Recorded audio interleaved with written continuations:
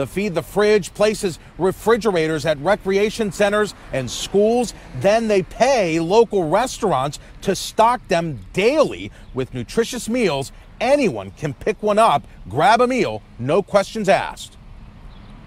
When we were approached about hosting a fridge in Prince George's County at our Glass Manor Community Center, it was a no-brainer. We are passionate about serving the communities throughout the county that don't have access to nearby grocery stores.